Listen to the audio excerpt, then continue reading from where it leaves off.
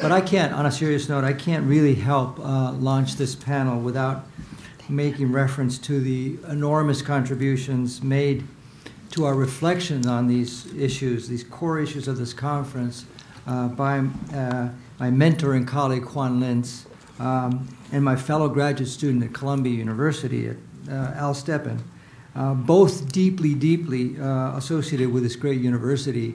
And as Susan mentioned, Al died last week, and we'll miss him greatly. I was very fortunate to be asked by Al and Juan to contribute to the Breakdown of Democracy project by contributing a reflection on the Chilean case. And one of the oldest democracies in the world, and one of the 14 cases that Adam has identified as a fairly consolidated democracy that actually broke down. Let me just say a couple of quick things.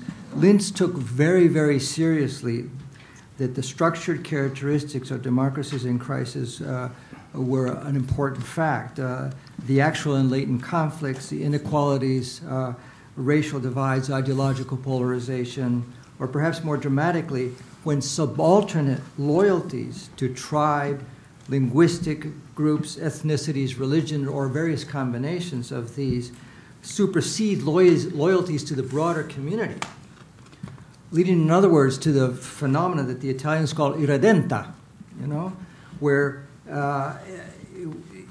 the subalternate loyalties demand a sovereign state. Indeed, this is with the end of the Cold War, this is a Pandora's box that has been opened with all of these sort of subalternate loyalties demanding a sovereign state. And indeed, it's extremely difficult to impose any state, whether authoritarian or colonial, on what is not a nation. It is far more difficult, I think, to impose or to try to create or structure a democratic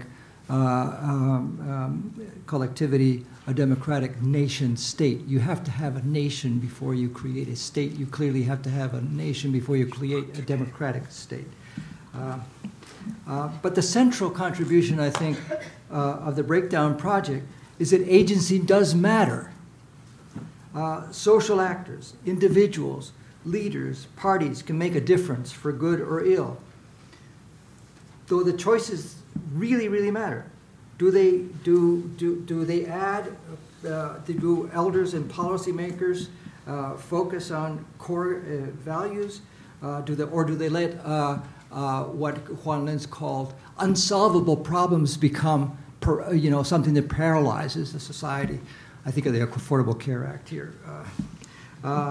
Do they gradually permit the loss of legitimacy of the rule of law, of the justice systems, the legitimate use of force? Do they gradually abdicate their own responsibilities to take the high road to try to defend these institutions and so on and so forth?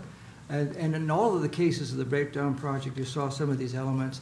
Perhaps the single most important was when the Democrats, when the moderates, when the folks that really were supposedly committed to the institutions began to sort of bail out for a whole host of various complicated reasons.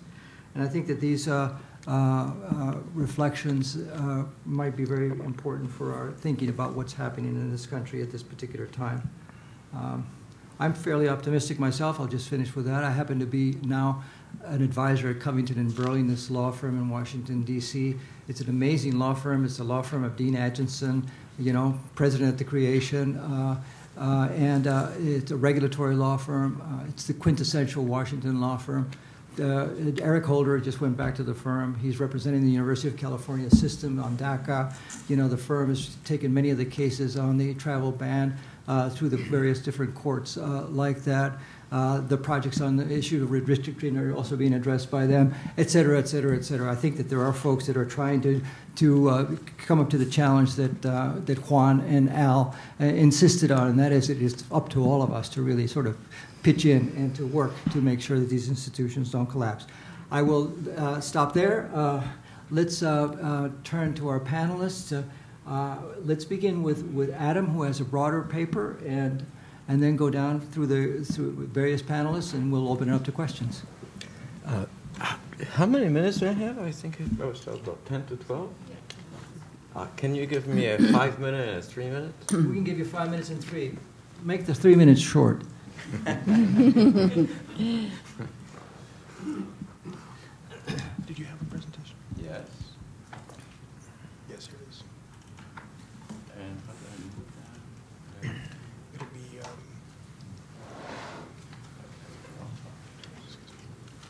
We can't see the things No. here. way up in here.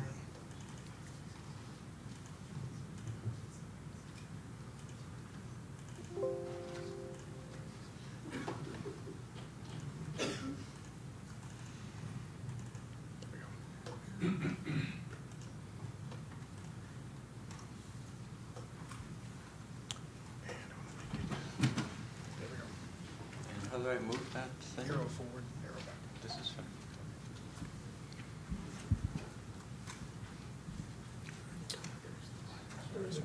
Yes.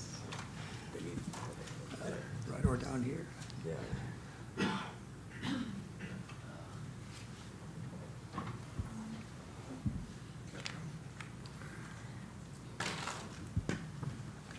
This is full window? So you should just hit arrow forward. Okay.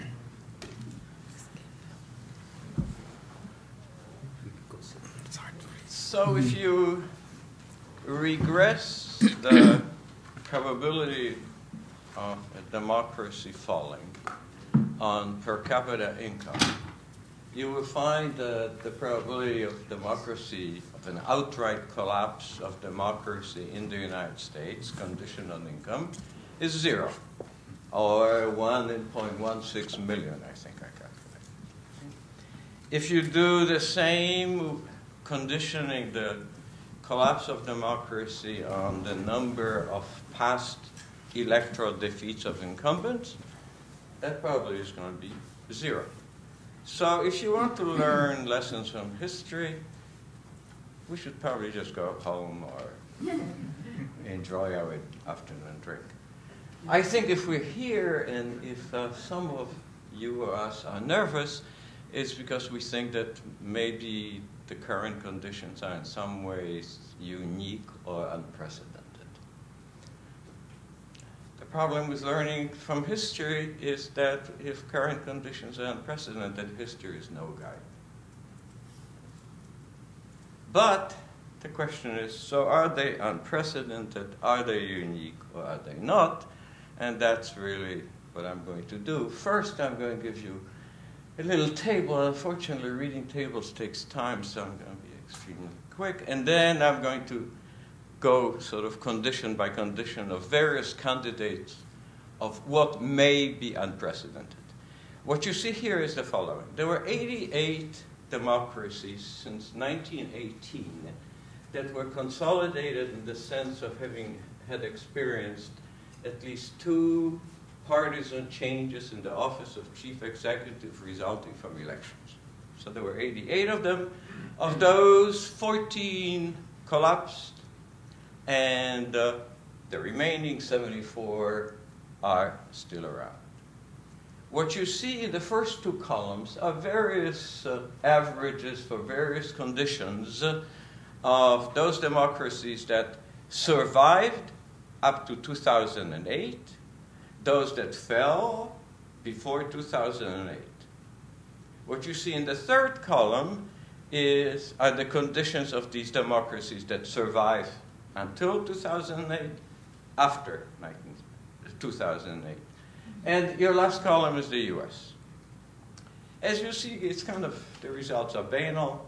Income matters, growth matters, functional inequality, labor share matters, household inequality, both before transfers and taxes and after taxes and transfers matters. Presidential regimes are more vulnerable, and I'm not going to comment on government crises. If you look at, compare the recent conditions from the past conditions, you see that the recent conditions tend to be sort of halfway between those democracies that fell and those democracies that survive. And you can draw conclusions about the US by yourself. So let me now kind of entertain various candidates for what may be unprecedented. As you know, we've experienced during some long period of time combination of relatively slow growth with increasing inequality, which results in most developed democracies and the stagnation of incomes of some 30%, 40%, 50% of the bottom of income recipients. It's hard to tell whether this is unprecedented or not because we don't have earlier inequality data, so we cannot look at long trends by income decile or quintile.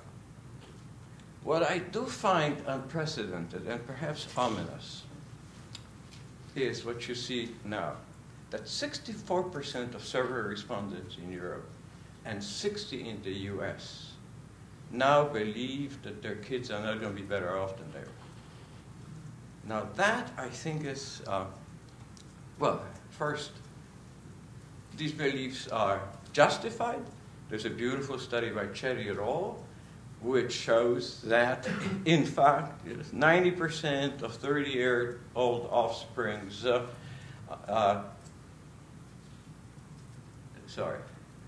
were better off than their parents in 1970 in the United States, and now it's only 50%. That, I think, is unprecedented. Since 1820s, perhaps, in the Western world, we believe that in material progress, we believe that our kids are going to be better off than we were. So the fact that that belief is shaken, and shaken for good reasons, is for me deep and ominous. Causes. I'm not going to say globalization, China. Economists disagree. Don't believe Arturo in his various writings. It's very hard to figure out what the welfare effect of China and NAFTA are. We know that there are certainly some uncompensated losers. We know that being an uncompensated loser, being in a district that is negatively affected by trade, increases the probability of radical right voting, both in the United States and in Europe, but numerically these effects are tiny. 0.7% of the vote in Europe. My favorite hobby horse, and this is going to be something which I hope is going to open your mouth, is this picture. What you see here, this is for the US, are trends in productivity per hour worked and in hourly compensation. Look what happens around there. The same is true of 8 European countries. Basically, until a certain date, we had what I call a class compromise, increases of wages follow increases of productivity, functional distribution of income is stable and whatnot. And then comes the autogolpe of the bourgeoisie, neoliberalism, yes, and puff, productivity increases, wages do not. That, I think, shakes the foundation of democratic class compromise. This is just US, right? It's also true for 8 European countries after 1999. In Europe, it opens up in 1999. What strikes me, this I have no idea whether it's unprecedented or not, it strikes me that people tend to think in racist terms. And yes, they vary greatly in racism, as you see, yes, from the Czech Republic to Sweden. But, this is Europeans, but they always distinguish Muslims, Jews, and Gypsies. So it's just the perspective, yes, that they have is formulated in terms of ethnicity. Finally, there are political signs of crisis. You may or may not know, but the European party systems were basically crystallized in the 1920s. From 1920s until about 2000, the same parties were getting top vote shares and were in the government, in and out of government. From 2000, the share of the traditional parties, the vote share of the traditional parties goes down, the number of effective parties goes up. There's every sign that the traditional party systems have been shaken up. The radical right is up, turnouts are down. This is just one note, but because I find it particularly interesting. The rise of radical right is not associated with mobilization of people who did not vote before. This is not Weimar. Yes. In Weimar, yes, Hitler in 1930 brings 5 million people to the vote, half of whom had never voted before. Here you see, I'm regressing radical right vote share on turnout. All the slopes are down except for Denmark. So it's the centrist people who are withdrawing rather than the radical right that is radicalized. The US, I'll just show you the slide. I'm not going to even read it. But when you look at the comparative context, you will find that the US is truly an outlier. Now it's education's down, health is down. I don't know if you know the Case and Deaton piece, but it's really amazing. They compare mortality rates of basically 40 to 60-year-old white males across different countries. In every country, that mortality is falling, and the US is just skyrocketing.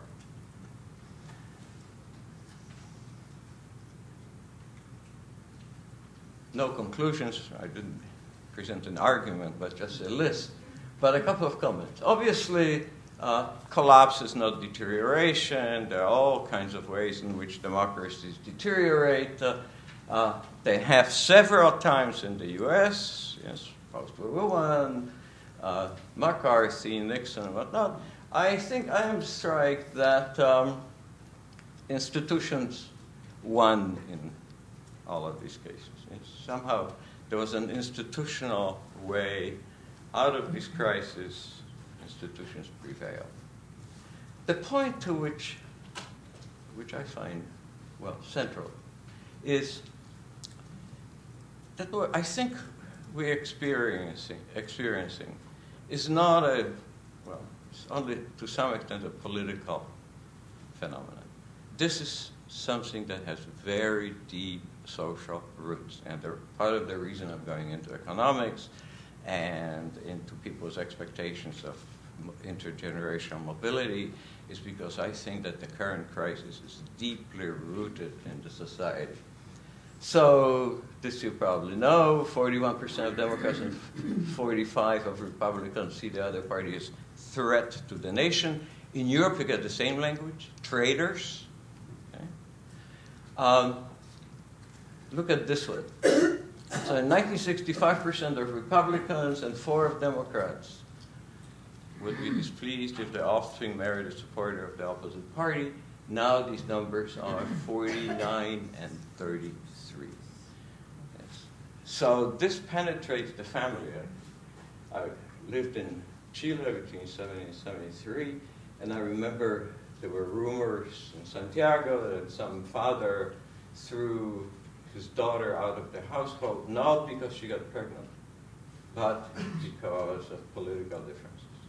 And I remember we all thought, this cannot be repaired. Just the tear is too deep. And that's what I'm afraid of most. And with this, my thought is, we just really have to think, what's going to happen if Trump fails? What happens if Macron fails, Merkel fails, Brexit fails, Trump fails to do what? To improve the life of their supporters. What next? What's going to happen to these societies, which are deeply divided, when no political solution seems to be working? So let's not just, go after bashing Trump, but think what's after. Thank you.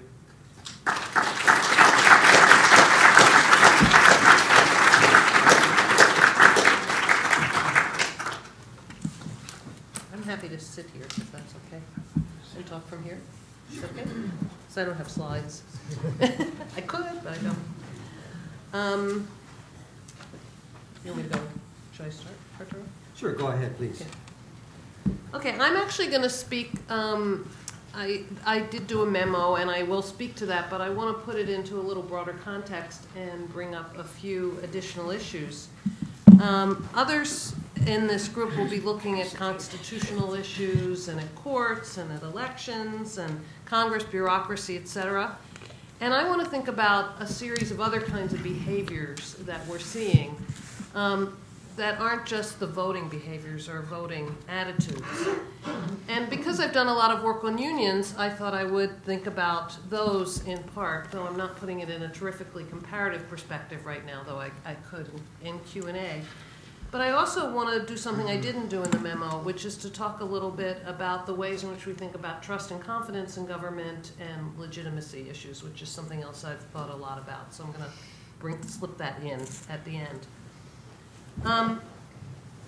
So what I want to emphasize is the important role that intermediary associations play in maintaining a democracy, and in ways that were not really, I don't think, fully addressed in some of the other memos and in some of the literature. And one of the most important of those has been unions and labor organizations, not just in the US, but all around the world. They mobilize votes. They raise money for candidates. In the US, they're highly identified with the Democratic Party. In other countries, there are actually labor parties, though they are diminishing in power and strength almost everywhere they exist. But unions do something else, which is part of why I'm particularly concerned about their decline. And let me just give you a couple of figures about the actual decline, and then I'll tell you why it worries me so much. As of January 2017, the total union membership in the combined public and private sectors is 10.7% of all non-agricultural and salary workers in the US. That's still 14.6 million people, just to give it that number. But these aggregate figures really don't tell the whole story. Only 6.4% of the private sector workers now belong to unions. That's down from the high of 35% in 1954. That's a huge decrease. And the other piece of the story is that a lot of the union strength that we do see is in the public sector, and that's under threat.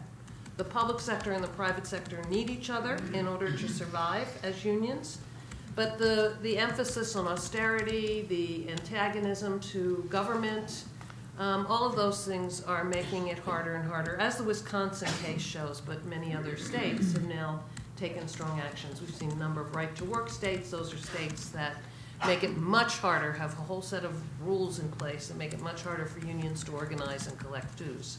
Come out of legislation in 1947, but are really speeding up now. So we're seeing something happening that's really anti-union. And the crucial period in the United States fits with that moment that Adam was emphasizing in the productivity, the divide between productivity and compensation. It's when Reagan comes in as president and begins a really very explicit anti-union drive.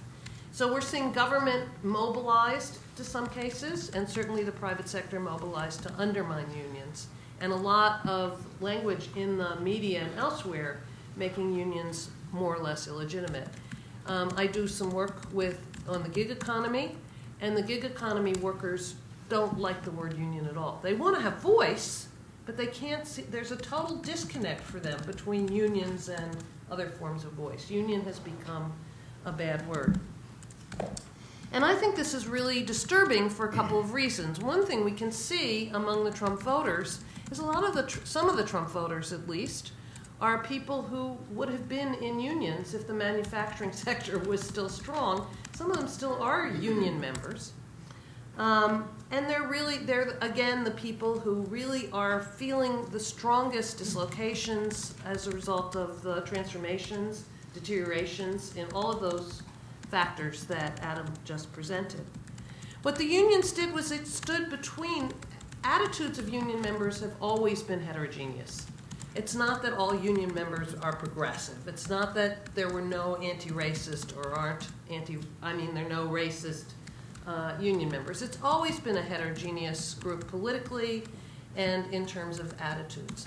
But the unions guided that. It created an institutional framework that over time, there were many racist unions and conservative unions at one point in time, but over time they increasingly became identified not with huge amounts of progressivism, but with social insurance and protections and progressive policies largely incorporated in the Democratic Party.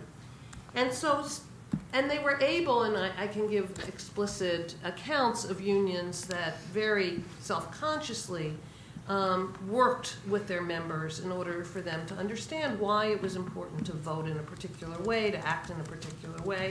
And the decline in that kind of institutional arrangement has been devastating for that kind of break on some natural attitudes that have always existed there but were mobilized in a different way or inhibited in a variety of ways. Maybe it was attitude repression of a different sort, but nonetheless it worked for a while. So when we see that decline, it's very disturbing, and we're seeing this opening up of a space for a bunch of behaviors that are very problematic. When we look at Charlottesville, for example, we see people on the streets who might well have been on the streets in an earlier period as part of a strike or part of something else.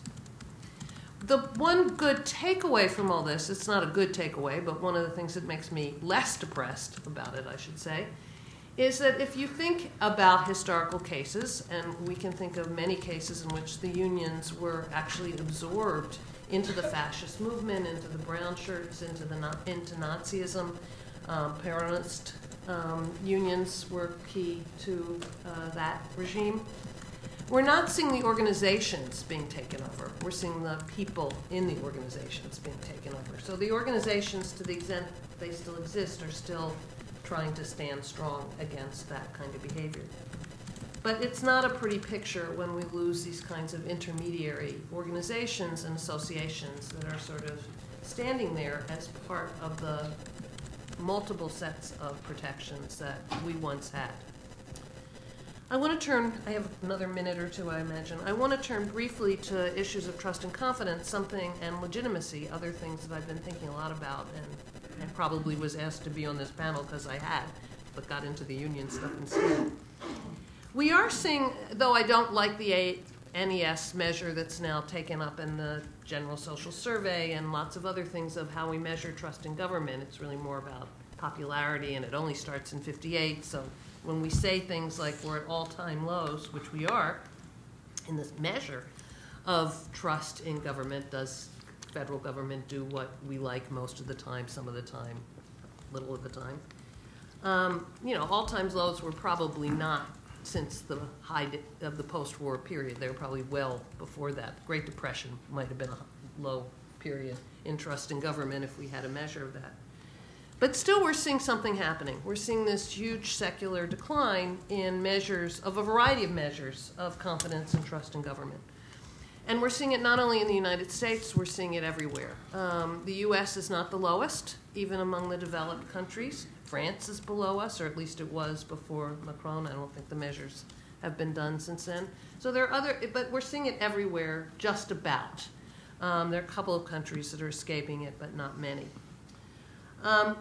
What I want to say here is that the trust and confidence in government measures, however we measure them, and there are a variety of ways to do that other than surveys. I do a lot of work on compliance with various government obligations. Is that that measure is really, and that way of thinking about things is really based on whether government is delivering goods and services that people value or not, and whether it's doing it in a way that people believe is procedurally fair or not. Legitimacy, it seems to me, is a different thing. So we're certainly seeing an anti-government feeling and a feeling that it's not being responsive. But is that turning into a legitimacy crisis, which is another question? And legitimacy, it seems to me, is not just about goods and services. It's whether we really feel normatively positively about government, whether we think government has a right to exist, and whether the people who are populating it have a right to be there.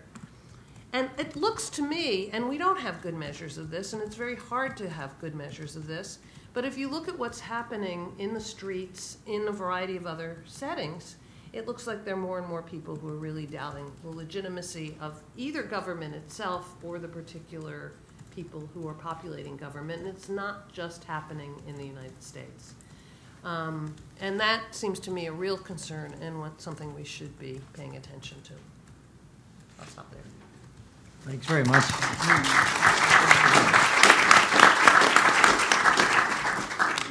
Timur? Back to the big couches. Do we move back over there, Timur? Yes, I have some slides. How do I move this? Sorry.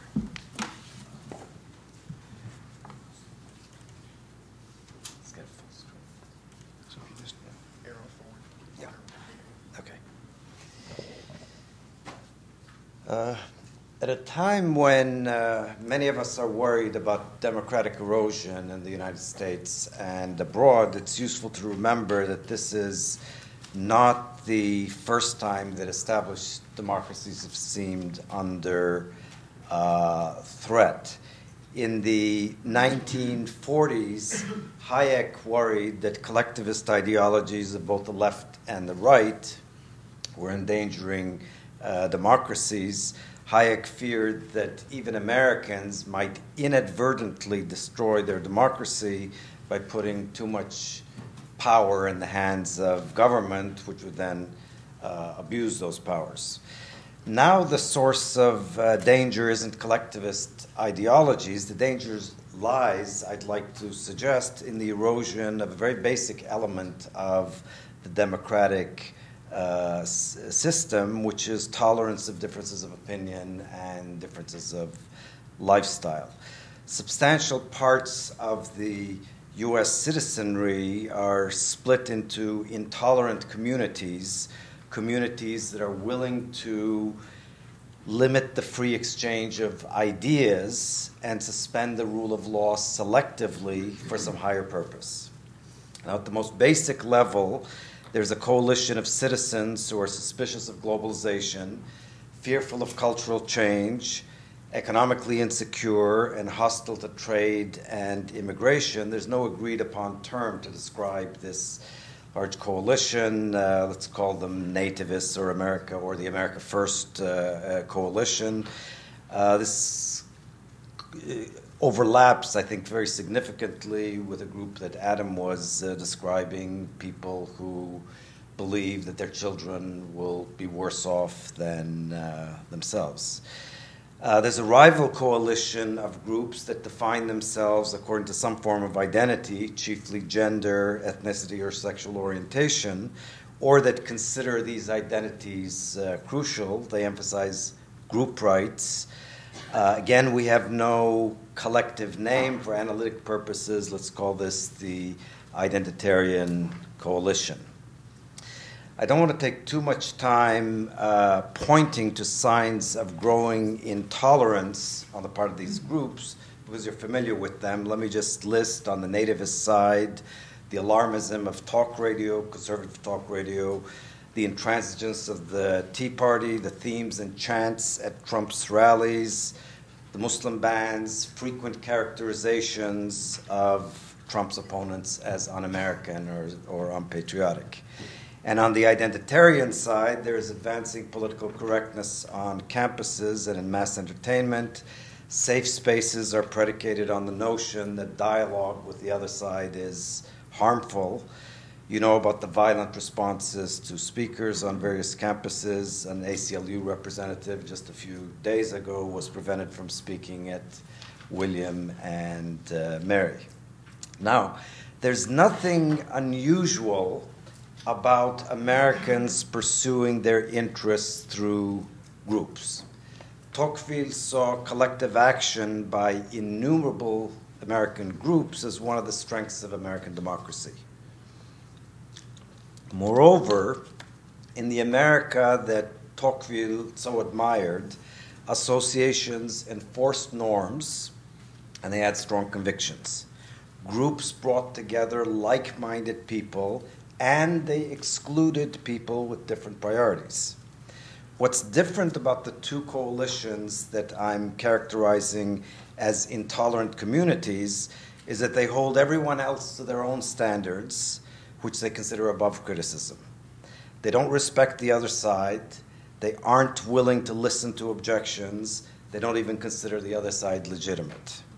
To call an opponent un-American is to delegitimize them. To characterize someone as deplorable is to dehumanize them. Now, the intolerances of the two sides are mutually dependent. People hate because they feel they are hated.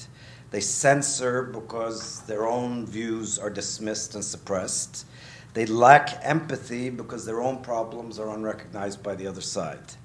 Conservative talk radio denies the difficulties of being gay in the United States.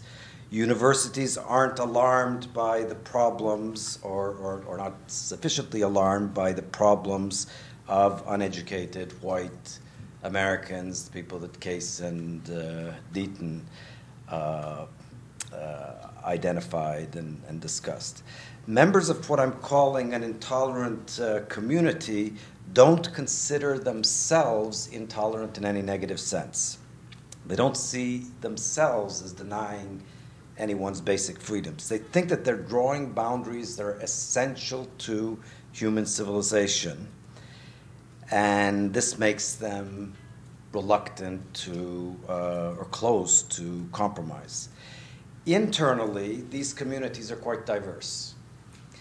There are shades of opinion, there are differences in priorities. Members may have reservations about particular parts of the agenda of the broader coalition. The differences don't get much notice, however. One reason is that the communities themselves are intolerant, not only toward outsiders, but toward internal differences. They treat compromise by their members as treasonous. Differences get much less publicity, therefore, than their commonalities. We don't hear much about them. Another reason is that outsiders publicize their most extreme and most outrageous acts. So when speakers are denied a voice at universities, this gets huge attention on Breitbart. That whole outrage machine goes into overdrive. When there's no incident, which is 99.9% of the time, lots of controversial speakers come to universities. We never hear about it, and Breitbart doesn't say a word.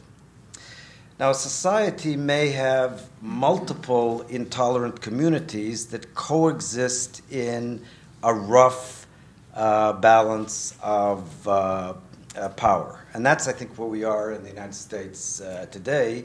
The present balance of power could continue indefinitely. The checks and balances of the American political system could indefinitely block their extreme plans. And if we're lucky, at some point, one day, a charismatic leader will appear on the scene, redefine the political issues, forming a new coalition of the moderates and the intolerance and peel away lots of people from these intolerant communities. That's an optimistic scenario. But there are also possible scenarios involving one side gaining the upper hand and silencing the other. Remember that each community wants to wipe the other out. Neither is open to fundamental compromise. If it gets a chance, it will force its priorities on the other because it considers the other side illegitimate. So how might we get from where we are now to an authoritarian system, to one where one community acts on its hatred on a much larger scale than we're seeing today? Of course, this is what I'm going to say is speculative, but realignments have occurred in other societies, in other contexts, and what has happened in these other societies, I think, may provide clues as to what is possible.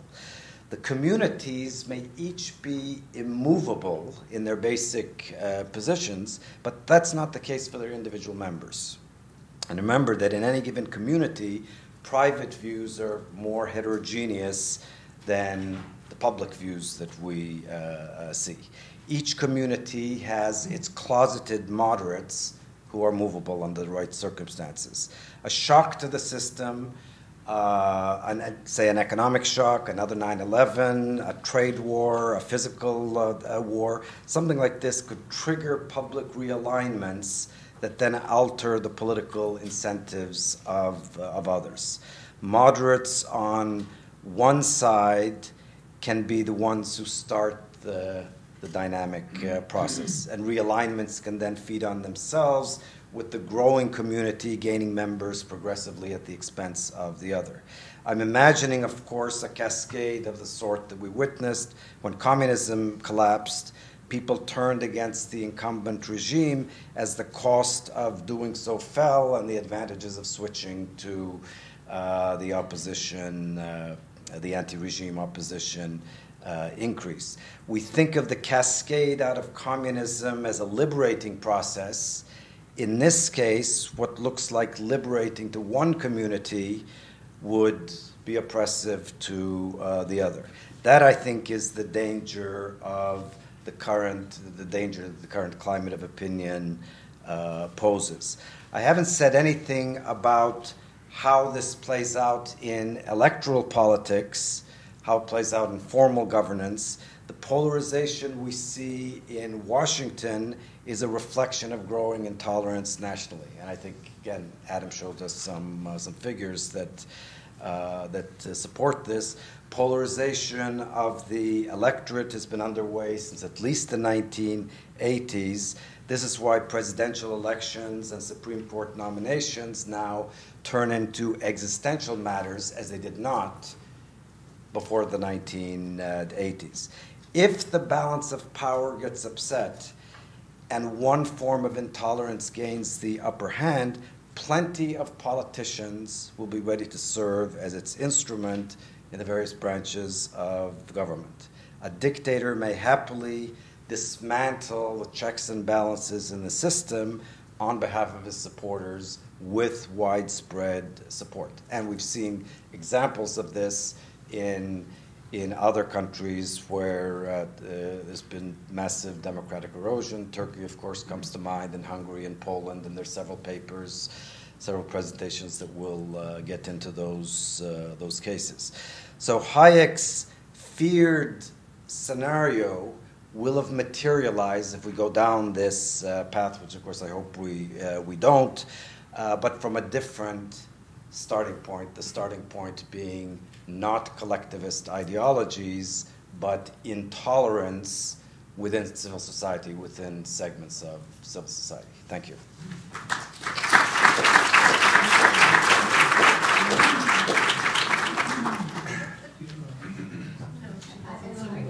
Are you using slides? No. I cannot stand up here.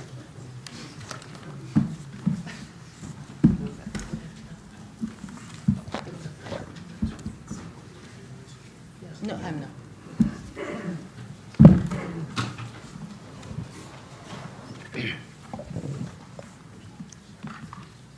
So I'm not going to use slides either, because I really wrote more of a reflection paper rather than bringing tables and so on.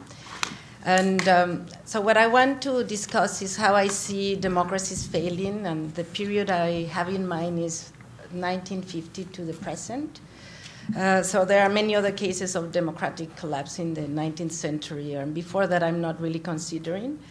And there are basically three ways I see in which democracies have collapsed in this period. One is at the hands of soldiers, so the armed forces.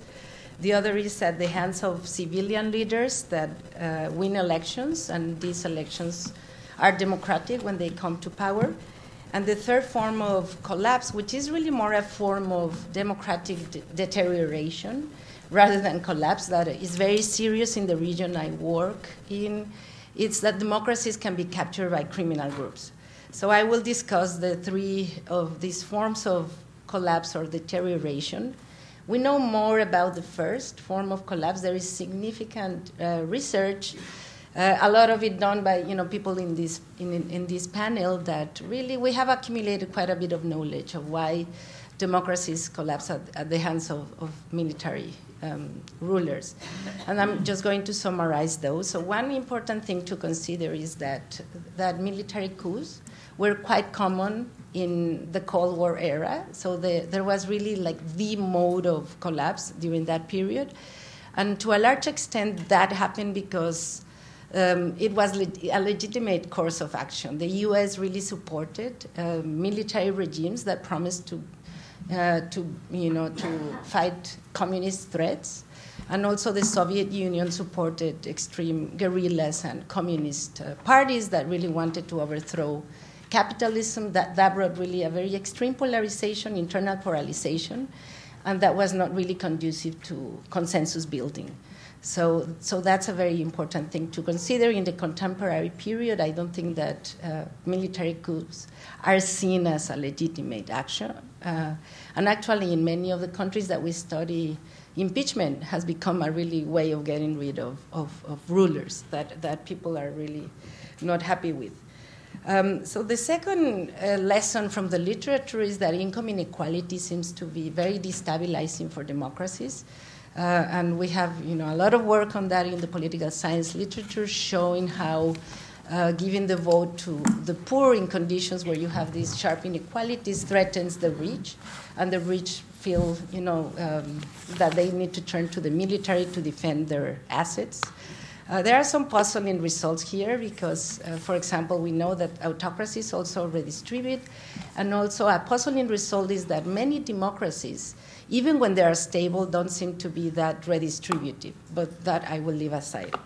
The third cause of collapse, it's really linked to poverty and lack of income. Adam Przeworski's work has really shown that powerfully, how democracies that are at a low income level are fragile. There is a small middle class, there is large illiteracy, and they become more vulnerable to collapse. And it's actually very interesting, that also came up in Adam Przeworski's work, why Latin America was more prone to this type of collapses. And in part, it was because our region experimented with democracy much earlier than other regions. So you have cases, for example, like Guatemala, at a very low income level, having a democratic system in the 50s, and those regimes, show to be particularly unstable. Now my computer went to rest. Sorry about that. Okay, so, and then two more points. One is that a history of coups, but then seem to also make systems more vulnerable, although again, here we have to be careful, because even if you have a history of coups, people might have stopped seeing the military as a legitimate course of action. Consider Argentina, where the military is extremely illegitimate nowadays, and even when they have very severe crises, they would not look back to the military. And the last point that we learned is also that serious macroeconomic instabilities, economic crisis, or failure of the system to govern really made these systems more unstable. So the second mode of deterioration, and at some point collapse, that I want to discuss, and that is really more relevant for the reflections about the US, is through civilian leaders that ascend to power through elections that are democratic. And here, I do not have in mind systems like, Robert Mugabe's in Zimbabwe, because elections had never been really democratic. There has never been alternation of political power there, or even, Mobutu Sese in Zaire, but really leaders that come to power after a democratic election, and then they gradually get rid of democracy by undermining checks and balances, and at some point even repressing their opponents, and even bringing the army to do that for them. So some cases are Hugo Chavez in Venezuela, Fujimori in Peru, Putin in Russia, Orban in Hungary, or Erdogan in Turkey. And a more debatable case might be the Kirchners in Argentina. And so the key point here is that these leaders ascend to power through elections. So it is an important point to ask why voters support them. And so that brings a little bit, close to what Adam was saying about a sense of like democracy is not really representing a lot of people who feel disenfranchised. They see the system as sclerotic, the party system as unrepresentative, and really there is some anger against the existing institutions. And in addition to that, what we also see is that there are serious economic dislocation, joblessness, a sense of lack of social mobility. So these groups tend to support these, sorts of leaders. So I want to give two examples. One was when when Fujimori closed the parliament in Peru. I remember vividly there was this interview by David Wellna in National Public Radio asking a woman, about the parliament being closed. And the question was, well, do you support this? What about democracy, señora? He asked. And then the woman turns and she, democracy? These guys in the parliament, they only rule for themselves. Fujimori comes to talk for us. So nobody was there to really defend the parliament when he closed it. And the same you can say about Hugo Chavez. I mean, there was this very oligarchic system in Venezuela, alternation of political power, but there was really no voice for the poor. This system had permanently sort of ignored the poor. The poor had not really, played any role in the system of redistribution. There was very limited redistribution in a very inegalitarian system. And I still recall the National Assembly after that big win with 90% of the votes when he came to redraft the Constitution. It was the first time I was surprised to see so many black faces in the assembly. And then I asked, is this common in Venezuela? And obviously that was not common. That was the first time that you saw those faces in the institutional apparatus. Okay, so key to this is that they come to power through elections, but that they continue to mobilize voters. And that's really, I think, where the US will stand apart from these cases, continue to mobilize voters in a way that they really amass a lot of power. So when I'm thinking about the elections that Hugo Chavez won, he was winning with 80% or more of the votes. The PRI in Mexico was winning at some point, with 92% of the votes. And what that really gives them is the power to undermine the system of checks and balances. And that is really a very different context to what I see, happening in the US for many reasons, including federalism and a very vital federalism here. But we have to understand how they amass so much power. And so one of the critical things they do, and this is very clear in the case of Hugo Chavez, but also it was very clear in the case of Mexico, for example, during the PRI regime, is that they use a lot of government programs and resources to mobilize voters in their favor. And let me give you the example of Las Misiones Bolivarianas that Hugo Chavez created. He used a lot of oil money to create this ample system of redistribution with the creation of health clinics, schools, and a lot of, sort of direct help to the poor. And what really was critical about this is that he was able to target these benefits to whomever supported him. There is a very interesting and very systematic evidence with this My Santa list that the government came to his hands the names of the people who had signed against Hugo Chavez in the referendum.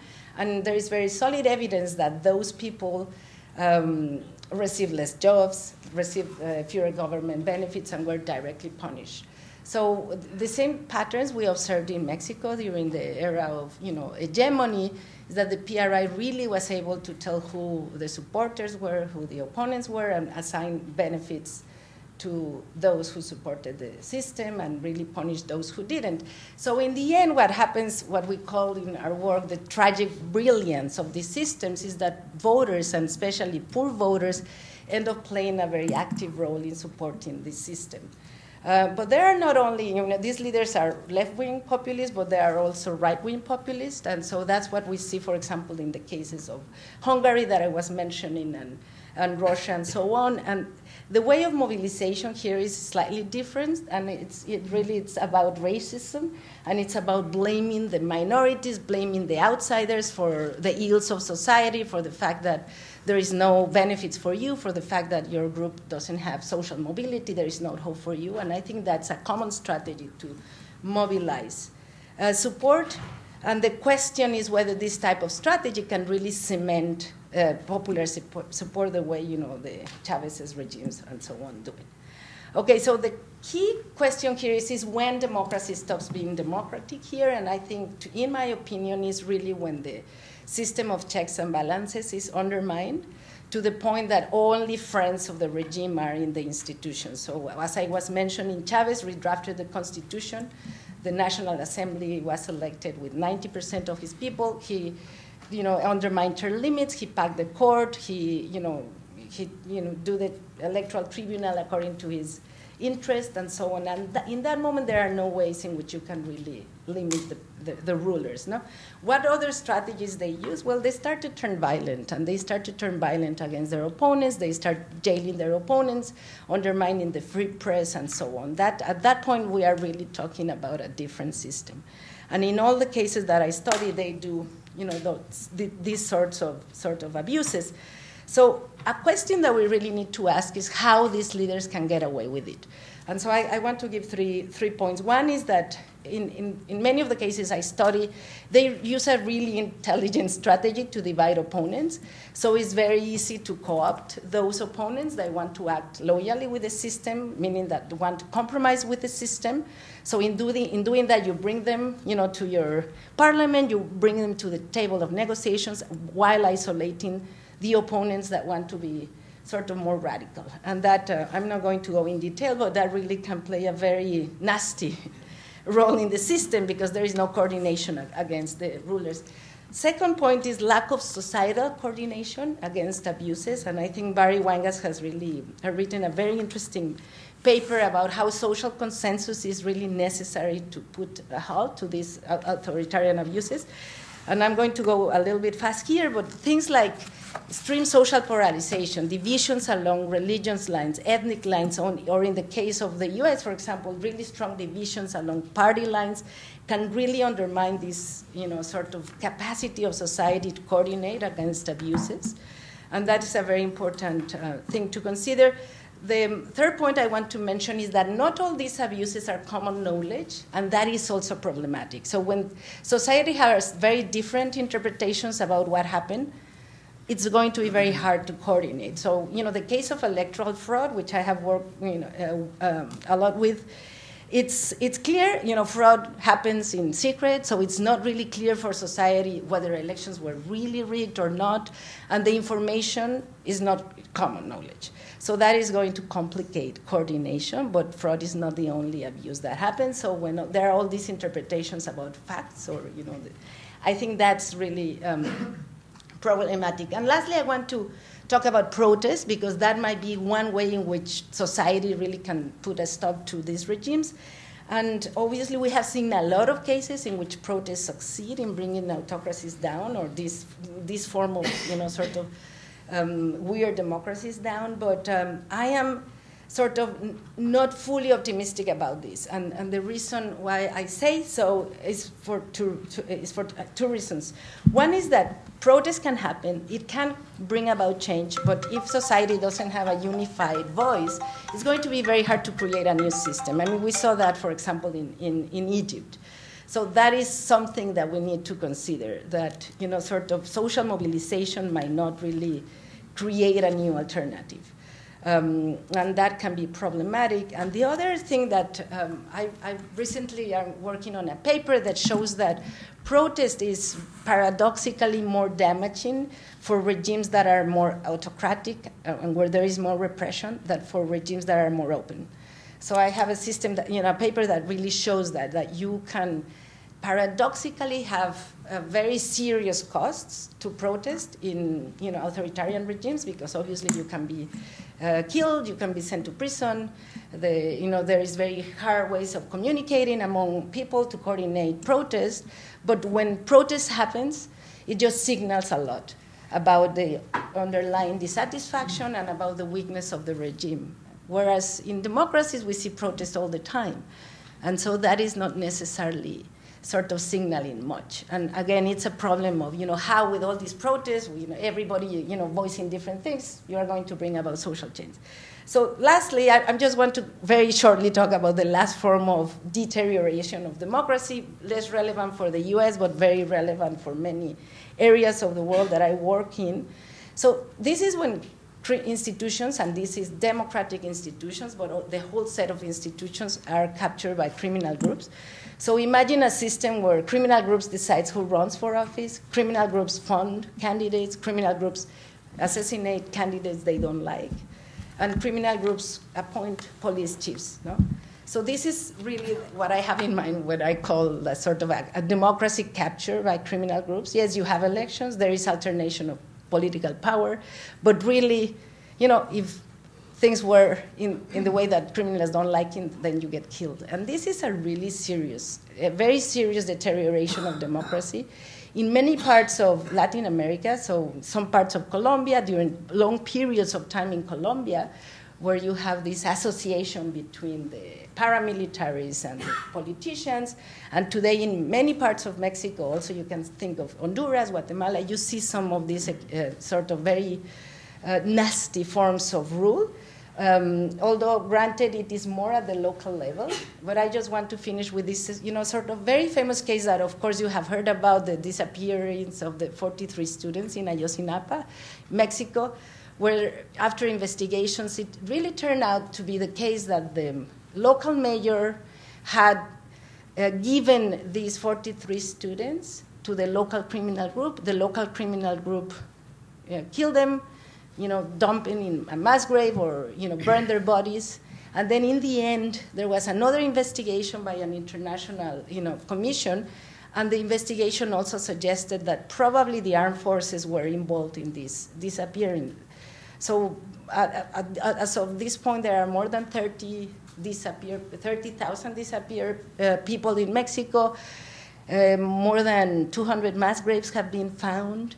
And this is the type of sort of routine activity in which there is, sort of no one to defend people from criminal groups, because criminal groups are really sort of embedded in the institutions and are really appointing the chiefs of the police in the sort of municipalities.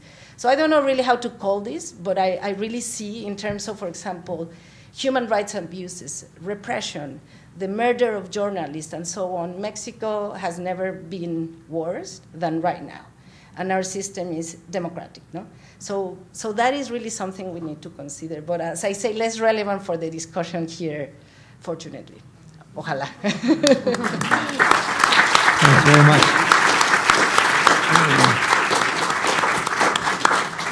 I guess I'll take the prerogative of the moderator and ask one question of each one of the colleagues who made a presentation. Adam, you did mention that the U.S. is the only presidential system with indirect elections. I just wanted to sort of ask you this question. Given the fact that Donald Trump won with less popular vote than any president in American history, with the exception of two, given the fact that he only won 30% of the vote of the eligible electorate, not the electorate that voted, given the fact that the president, the exiting president, had 57% approval ratings and he had 45%, and he's down to 35%, I'm just wondering to what extent this would make a difference if you actually had a situation where there was a significant reform of this process and allow democracy to prosper. Not to get into the issue of the Senate, where 17% of the population elects over 50% of the Senate. Margaret, I was wondering if in your case, you might comment on your very compelling story about what's happened with the union movement, what's happened more broadly with the intermediate organizations of society. Going back to Tocqueville again, and I'm reminded of Kornhauser's book on the politics of mass society, where a critical point is, in fact, the absence of intermediate institutions, or maybe even Bob Putnam's, Bowling Alone. What's happened more generally with the issues of trust and confidence, with a society that's always had a very, very rich tapestry of intermediate institutions of all kinds, NGOs, et cetera, at the local level and all kinds of levels, with enormous commitment to, say, international assistance and things like that. Tim, in your case, I'm also wondering, when you said at the beginning of your presentation that substantial parts of the U.S. citizenry are in intolerant communities, again, I wonder what that means. What percentage of the population is in these intolerant communities? And how do they stack up in terms of intensity? I would think that would be a very important thing. What is the high intensity? What is the medium intensity? What is the sort of moderate or indifferent intensity of those folks? And then the polarization in Washington is probably not that kind of a polarization. It's a different kind of a polarization. Anyway. And then finally, Beatriz, and the 3 points in terms of the failure of, or the coups, executive aggrandizement, criminal groups. In my own work on sort of presidencies interrupted, the fact that 18 presidents have not finished their terms of office in this era of democratization, there have only been 2 classic military coups. We're facing a situation of paralysis. And the situation of paralysis is in some ways contrary to the aggrandizement, because these aren't people that are able to muster majorities. It's minority politics, essentially. And here we get back to the issue of presidentialism as well, where you have presidents that don't have significant working majorities in Congress. So if you could keep your response really short so we could also open it up to the audience, I would appreciate that.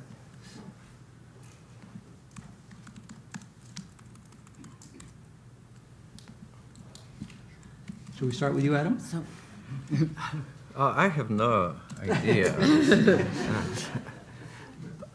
Look, I think just that when the formal rules by which elections in particular are organized offend people's sense of fairness, it's harder to swallow the defeat, yes? I mean, democracy is all about swallowing defeats. That's what the game is about. And people have this instinctive majoritarian feeling about it. Yes. In France, a party which now systematically gets about 20% of the vote had 1 parliamentary deputy in 671. And somehow people find it offensive. Yes. They think of majority, proportionality. So I think it only has this kind of a minor effect. There were some people who, after the election, who said, well, but this is unfair because, in fact, Clinton won the majority. I don't know if it's consequential. I think presidentialism versus parliamentarism is consequential, but that's a longer story. So.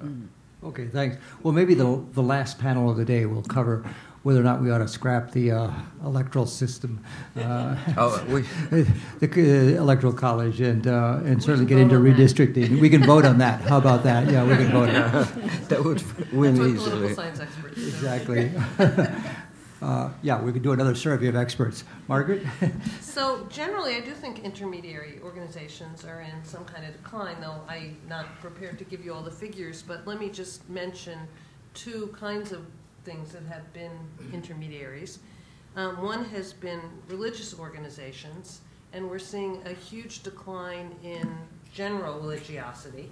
So that the kinds of, there's a project at the center that I run at Stanford, which is talking about the digitally native and how they're developing their values. And one of the problems is that very few go to religious organizations, weren't raised that way, don't get values that way, and they don't go to the dining room table at dinner with their parents in the same way. So there are a variety of ways in which there have been social breakdowns. Other kinds of religious organizations are, of course, on the rise. So evangelicals in the U.S., extreme sects all over the world, that become kind of echo chambers of a particular set of ideas and beliefs. And that's then interacting with the transformation in the media, which we've all been very alert to. If you look at the figures on trust, the only thing that seems to rank with the decline in distrust in government is the decline in distrust in media.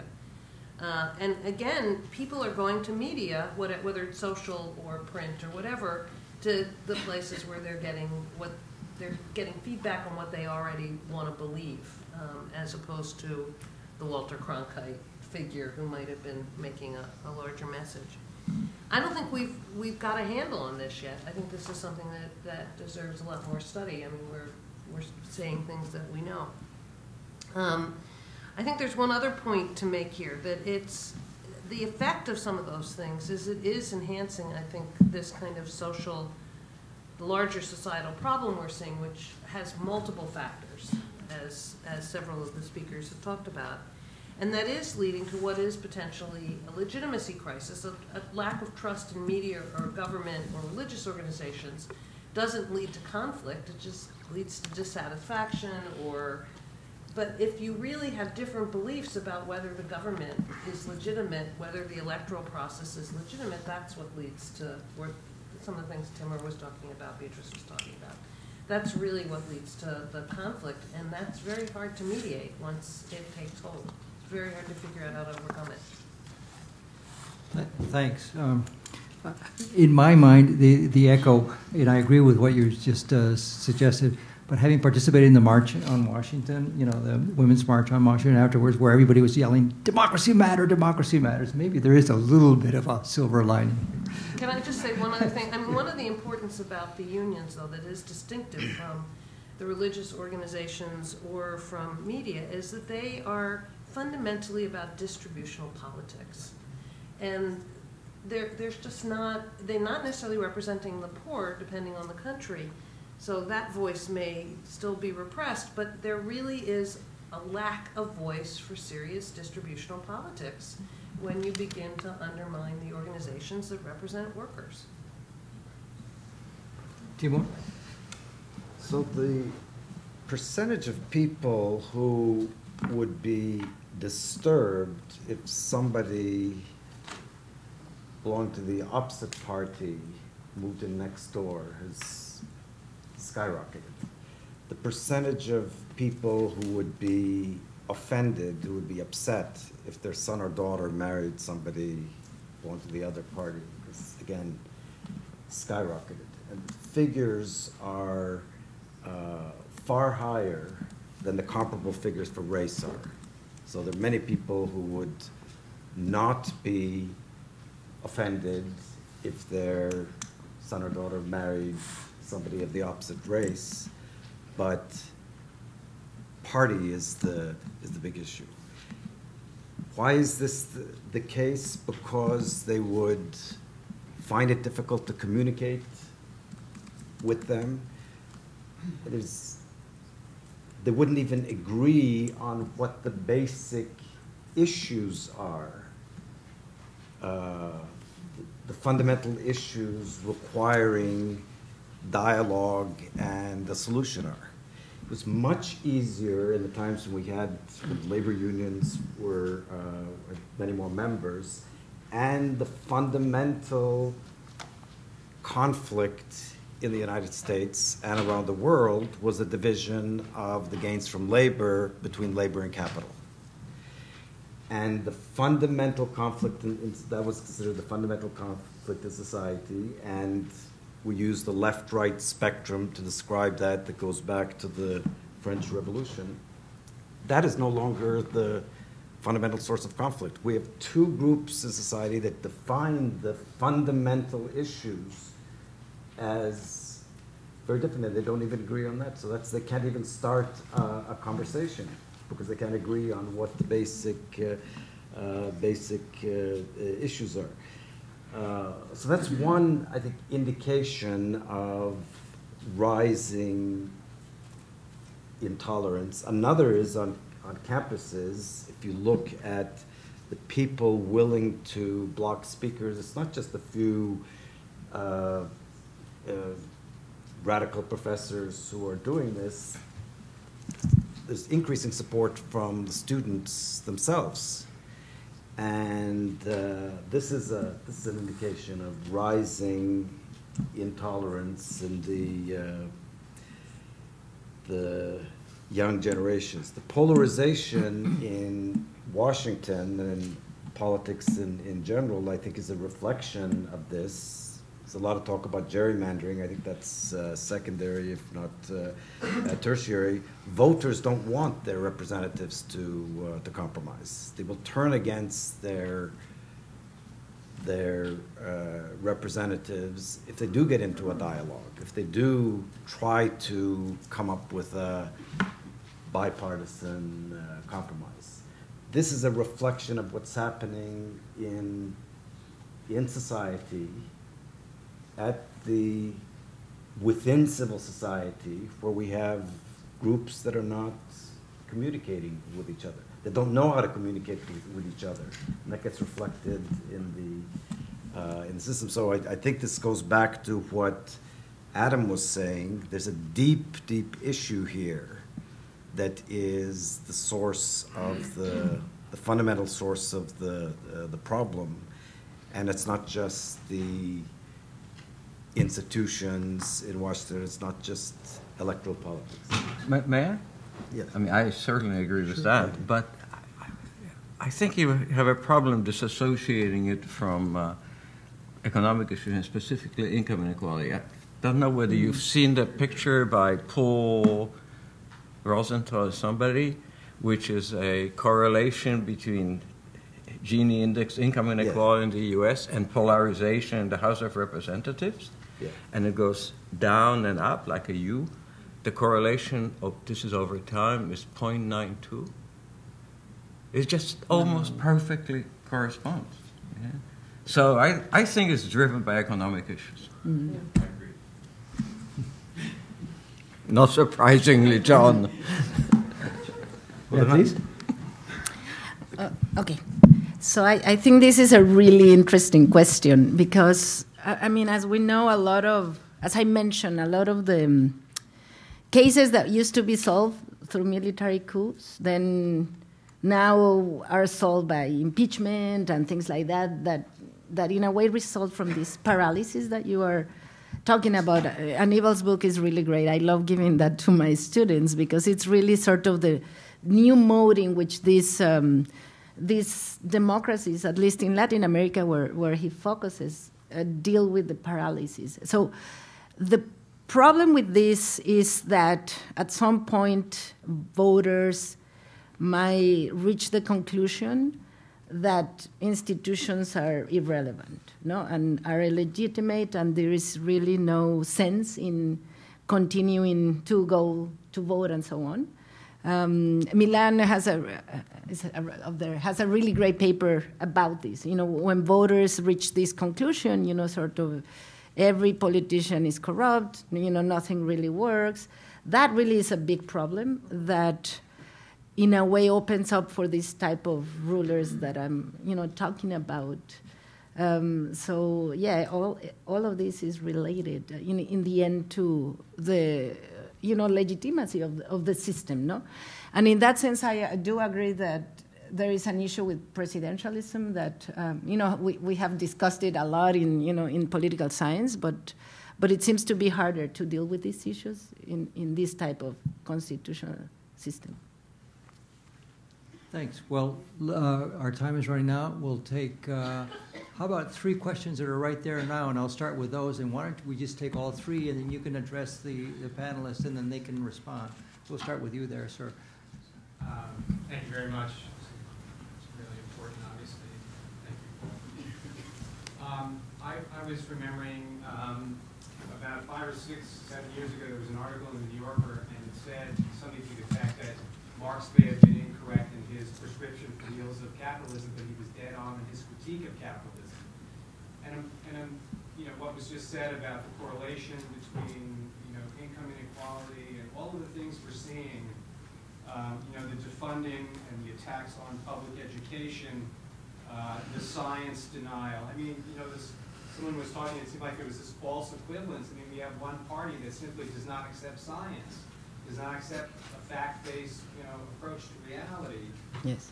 We have Citizens United. We have the American Legislative Exchange Council, which was a way that big funders are able to funnel money to state governments to change laws that they maybe couldn't pass on the federal level, but they can attack it state by state by state by state.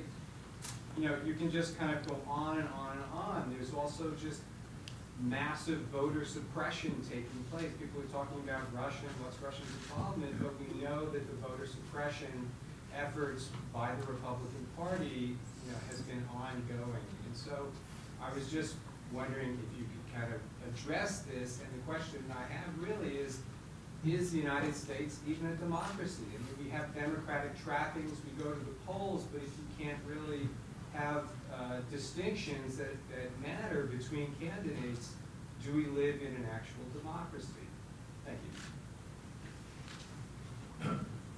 The most hopeful of the four speakers was Margaret, Levi, and because she actually outlined a strategy. And I want to support that strategy.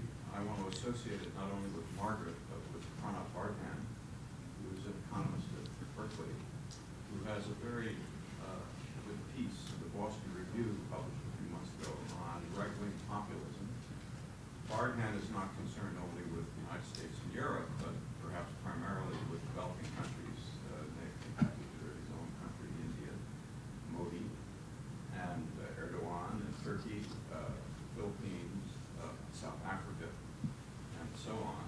And Arthan says the solution to the struggle against right-wing populism is to rebuild the trade union movement, in particular, not only in developing countries, but in poor countries. And in poor countries in particular, since the organized unions represent maybe the top 20% of the population, the goal of the trade union movement should be to represent all workers. 80% of workers in India are in the informal sector, something similar perhaps in South Africa. And Arthan outlines a 6-point program for what unions should do. Now, I think that the role of unions is intimately related to the issue of trust. And I think that the focus upon the decline in trust has been a bit oblique, in my opinion, by the speakers. Namely, it's focused upon the issue of trust in government. I think the key issue is trust between people in the country, trust of citizens, trust by citizens of other citizens, or residents of other residents. I mean, to keep the most extreme form of the deterioration of trust is racism, xenophobia, and nativism. But it takes much more minor things, right? What trade unions did, in particular, was to educate workers about solidarity. Solidarity means the recognition that we're all in the same boat. And to the extent that there's a lot of income inequality, it's not true that we're all in the same boat. Or it becomes much harder to see that we're in the same boat with other people who are much richer than we are or much poorer than we are. So I think the increase in income inequality has been critical for the deterioration of inter-citizen trust. And I think the union, rebuilding the union movement, is the happiest solution to fighting that. I want to conclude by contrasting this strategy to the strategy of Sherry Berman, which was Sherry Sorry, Berman. could you wrap up your comment, please? Yeah. Sherry Berman wrote an op-ed piece in the New York Times, I think it was on Monday, in which she outlined the strategy of progressives as winning over a section of the Trump voters to progressive ideas, and hence having an electoral coalition that could win, that could elect good representatives. I'd say that's sort of the Democratic Party approach. And I want to contrast that to rebuilding the union movement, which is a really direct way of attacking the issue of black. Thank you very much. Yes, so it's a question for Professor Kuran. So you present a picture of balanced coalitions in which extreme, there are extremists and then there are silenced moderates. And I'm curious about the extent to which that really maps onto the American party system as it exists today. Because after all, sort of parties and candidates run elections, not talk radio or it's not college cities. So, I can think of a few really structural reasons why you would expect extremists to be more likely to dominate on the right than on the left. For example, the geographic distribution of left-wing voters is such that the Democratic Party has to sort of appeal to a broader coalition than the Republican Party and so on. And if I'm right about that, and people like Jonathan Brodin are right about that, then why does it make sense for you to dismiss institutional factors like gerrymandering as you seem to do so? But it seems like the institutions are the reason that these extremists are heard and are heard more on one side. Thanks very much. Timur, why don't you take that last one? Margaret, you take the preceding one, and then anybody in the panel could do the first one. And we want to wrap up very quickly because we have another panel in 10 minutes. So gerrymandering is certainly a factor, and it has affected electoral outcomes in numerous states. I don't think it's the fundamental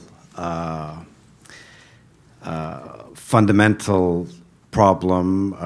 The Senate, which is of course not subject to gerrymandering because votes are state-based, unlike the House. It's also polarized. It's for that reason that I characterize gerrymandering as a secondary or tertiary issue. The